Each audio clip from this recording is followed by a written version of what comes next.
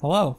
You're gonna want to make sure you're in the Highlands and then teleport to this waystone just north of Codex Halls. Once here, you'll notice the very large stone rock sticking out. This is the sword mentioned in the diary.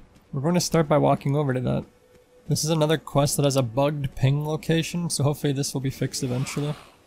However, once we're inside the building, the treasure you're after will be sitting behind the sword waiting for you. Subscribe if this was helpful, and take care.